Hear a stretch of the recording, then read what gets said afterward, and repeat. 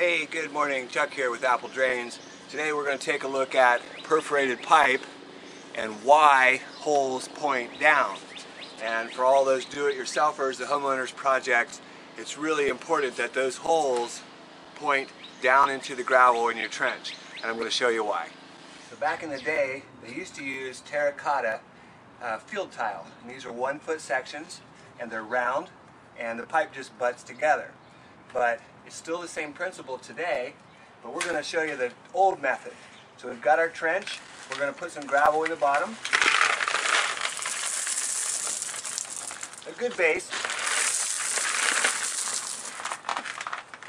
Next, we go ahead and spread that gravel so the pipe can set level in the trench. Now we're going to lay our old terracotta. It just sits in the trench on top of the gravel and butts together. The pipe just sits in the trench on top of the gravel, and there's seams. And the way the system works is that as water comes down from above, it's not going to drop in here. It's going to go through all the gravel, flood up into the seams of each section of pipe, and the pipe carries it away. The water also flows through the gravel. So you can see that if you have your holes, today's pipe has holes in it, and if you have that holes pointing upward, that water has to flood all the way up to here before it begins to flow. Granted, some water does flow through gravel, but we'll cover this up and give it a test. We're going to add gravel just like it would be down in the ground.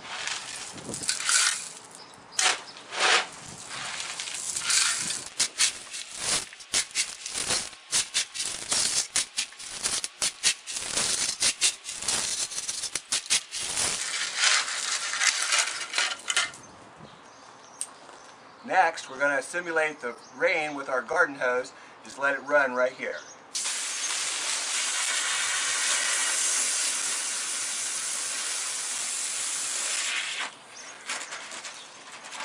I'm just going to stick it down in the ground so you can see.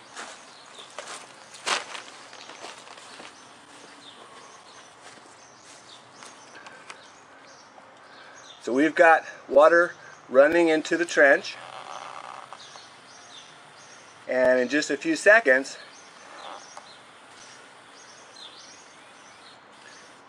we've got water running into the trench, and you can see that water coming out of the pipe.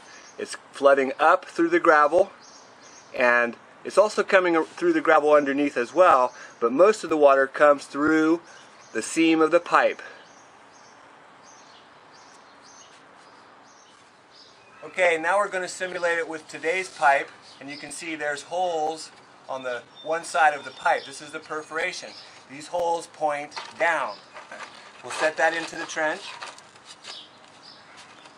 As it rains, water comes down through the gravel and floods up into your pipe. And it will enter those holes which are on the bottom.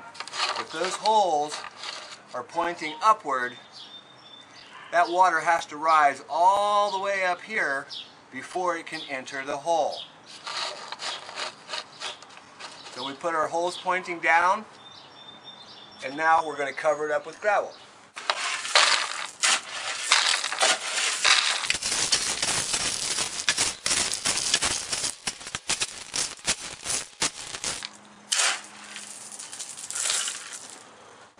Now let's just simulate by putting our garden hose out here and see how long it takes for the water to get through the pipe, through the gravel.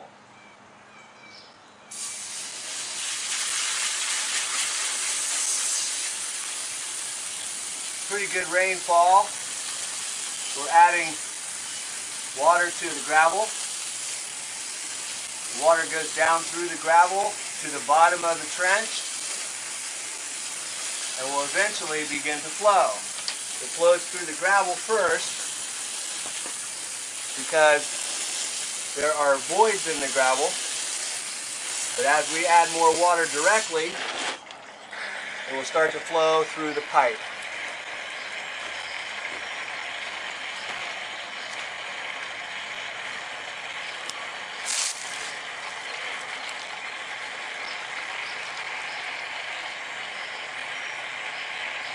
And that's why holes point down.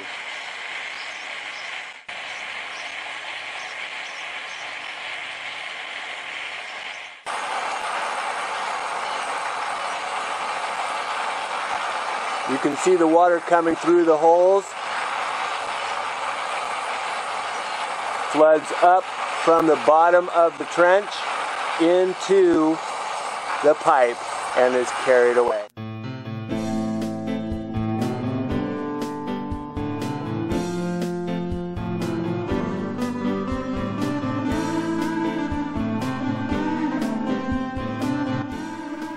Hey, this is Chuck with Apple Drains, reminding you that if you believe you can do something, I guarantee you can do it. Have a great day.